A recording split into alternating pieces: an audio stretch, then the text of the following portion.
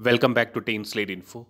We know that Greece is doing all possible things and taking necessary steps to procure military weapons and armaments to ensure they are well prepared to tackle any type of situations and risk from Turkey. All these procurements started because of rising tension between Greece and Turkey. We saw the procurement of Rafale fighters along with the plan to equip them with Hammer missiles.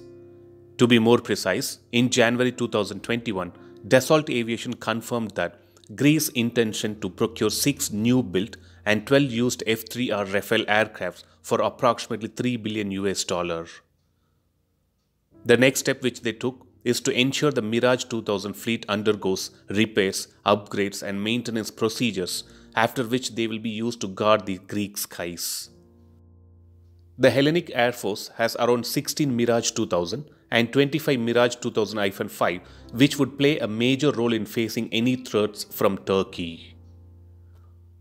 One more procurement which will be boosting the Hellenic Navy is the agreement which Greece signed with France Naval Group to purchase 3 FDI frigates with an option for one more for the Hellenic Navy as part of $5 billion defense package.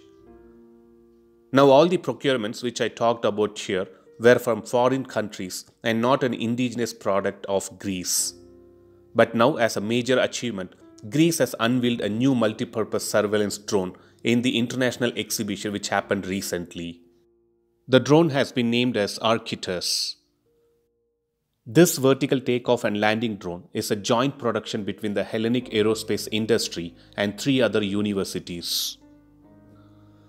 This Greece drone is capable of operating in both rescue and military operations, and as per the defense sources, these drones can be used to provide situational awareness of the land and sea borders of Greece.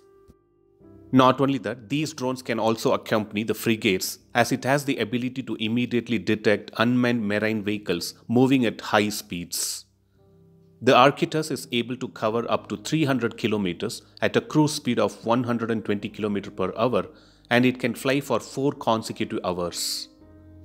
While the UAV is designed to operate without armament, it can be very well modified to carry light weaponry.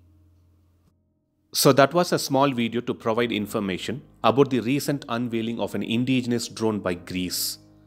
It's good that Greece is taking all possible steps to improve the surveillance and reconnaissance capabilities in order to protect their territory and islands. Thanks for watching.